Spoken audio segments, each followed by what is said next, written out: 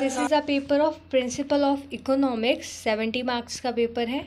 BBA first semester, paper code है 01103। ठीक है, सेक्शन ए में क्वेश्चन क्या आया था?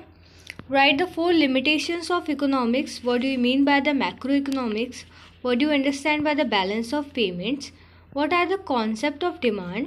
What is the price determination? What is L-shaped cost curve? क्या होता है? Next, what is quasi rent? How is the price effect different from the substitution effect? Write the concept of profit maximization. Define the oligopoly with an example. Okay. Now, section B, long answer type questions. Attempt any 2 questions. आपको 4 questions में से 2 attempt करने थे, मतलब choice थी आपको. Per question 10 marks का. Explain the meaning, nature and the scope of the marginal economics and link it with the management and its functional area. Next है, explain the elasticity of demand.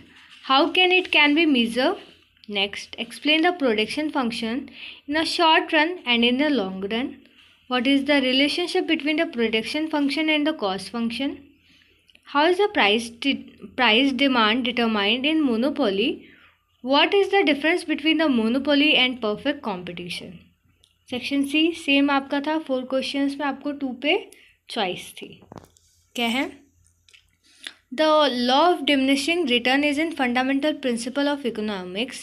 Explain this statement and give the interrelationship between the 3 laws of return. Okay. Explain the liquidity preference theory of interest. Why is profit required? Explain any 2 theories of profit.